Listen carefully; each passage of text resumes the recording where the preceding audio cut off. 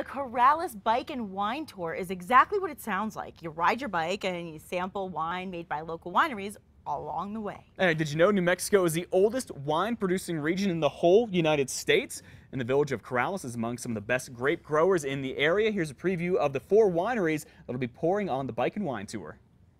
Welcome to Matheson Winery. We are a small winery located in Rio Rancho, New Mexico. And we do 100% New Mexican wines with 100% New Mexican grapes. We have a lot of fun, and it's a good time. So come and see us. We have regular tasting room hours Wednesday through Sunday noon to 5, and we'd love to see you here. Welcome to Corrales Winery.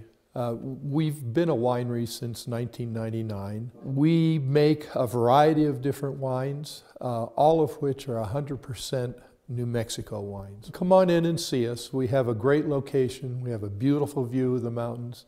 All the tasting is complimentary and the wines are terrific. We're Pasando Tiempo Winery. We have very good wine, very nice. We have dries, we have some sweet wines, we have some semi-sweet wines.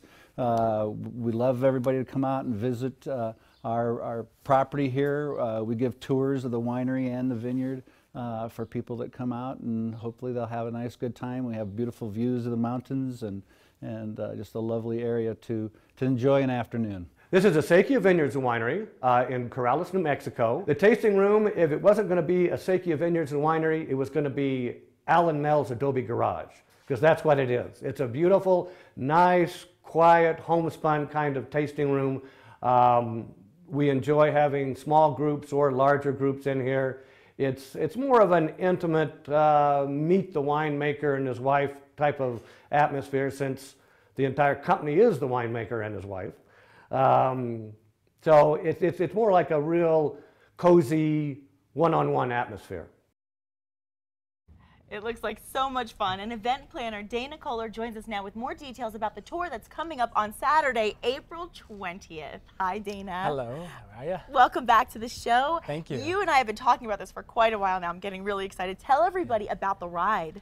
Oh, it's a phenomenal ride. I mean, as you know, Corrales is one of our most beautiful areas in New Mexico. You know, you have the wonderful Sandia Mountains as the backdrop, you know, the old San Isidro Church, and then, of course, 4 of our finest wineries in New Mexico. Can't beat that. So it's a blast. I mean, we had, back in last August we did it, and we had about 125 riders, and everybody left with the biggest smile on their face that they could have. So. That's so cool. Yeah, and then as you do the ride, you're welcome to purchase bottles of wine, and so you don't have to ride with those bottles. We go around and we'll pick them up good for advice, you. Good advice. Okay. And then we drop them off at the end of the event. So what's nice about that is you have a souvenir, so people go back, they can share something with their family and talk about you know, the Corrales Bike and Wine Tour. What a great event. Okay, if you're going on the bike ride, is this something more for road bikes or mountain bikes or both?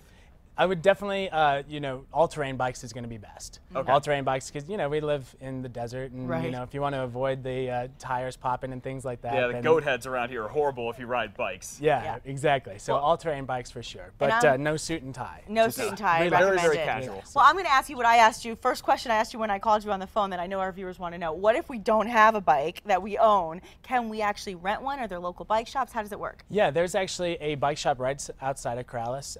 It's Hawks Tricycle, and they will be able to provide. Can I ride a tricycle too? Yeah, they have like all kinds of different bikes there. It's great. One of the re-bikes where you sit back. I like those. Bikes. You could do that. I feel very comfortable in those. Oh, okay. Yeah, there's absolutely places to rent, and you can contact us. You know, and we'll help. You know, contact me personally. I'll help you find something. Okay, but we'll have that contact definitely.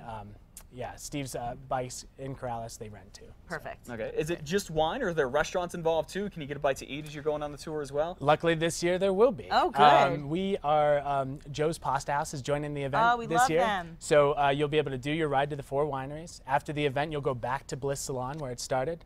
Bliss Salon is going to be there to like freshen people up and make them feel comfortable after this hard wine and, you know, wine ride.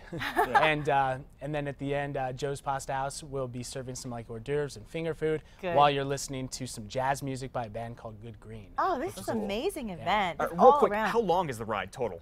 It's only about, it's between like 8 and 9 miles. So it's not very bad at all. Anybody could do that. You don't have to be a great biker to do that. Right, and you can see on the screen all the details. Dana, remind everybody how they can get involved. Yeah, you can visit our website at corralesbikeandwinetour.com. Great. My information's on there. Feel free to call me personally.